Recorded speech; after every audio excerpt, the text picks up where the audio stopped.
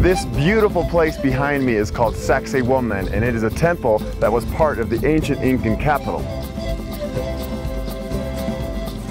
These giant stones here are about 80 tons each, and you'd think, well, that's impossible to move here, but they rolled them here on these ancient stone rollers all the way from the hills far, far away.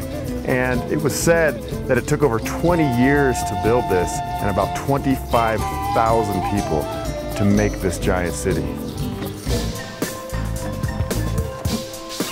There were earthquakes thousands of years ago, and they were smart enough to build these rocks so they leaned in a little bit. They're not straight up, and so they were like earthquake proof.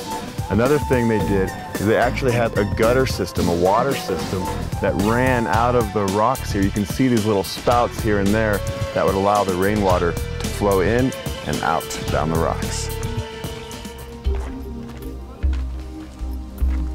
And just a few steps is a spectacular view of Cusco, and you gotta check this out. You can see the central square, the cathedrals, the Andes Mountains.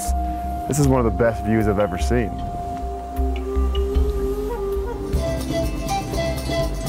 I've been lucky enough to see a lot of amazing archaeological sites and temples around the world, but I gotta say, this is one of the best. The sheer size is mind-blowing.